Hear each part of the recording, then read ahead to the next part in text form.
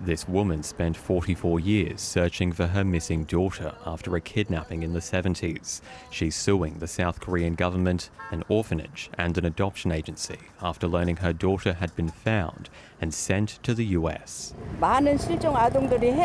Many missing children were sent overseas and now, through DNA tests, are being found.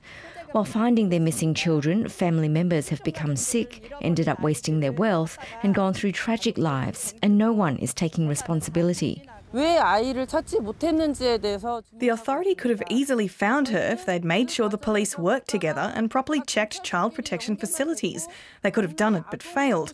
Why? We think because they didn't do their jobs. Her lawyer says this is a first-of-its-kind lawsuit over a child's wrongful adoption. But South Korea's Truth and Reconciliation Commission is investigating hundreds of overseas adoptions. In some cases, the commission believes the original child had died and the adoptive family wasn't told. Instead, the agency sent another child of a similar age who had been abandoned or was relinquished by the birth parents with the previous child's documents. This document from the 70s has raised long-standing questions for another adoptee. I didn't think that the photo looked like me.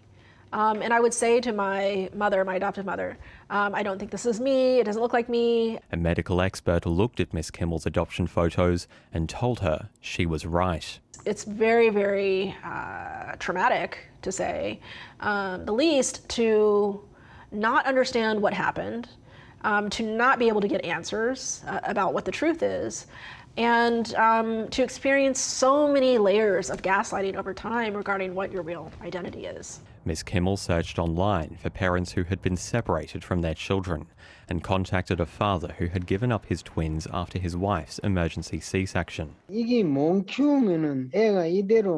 nurse said that since she couldn't raise the babies and they could possibly die, they would try to arrange for the babies to go to another country or family where they could be raised and have a chance at survival.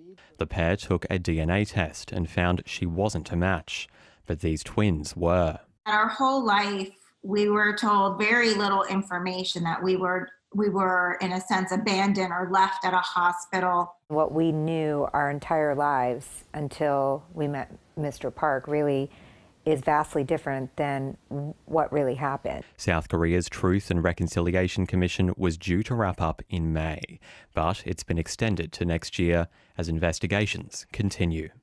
Loughlin Patrick, ABC News.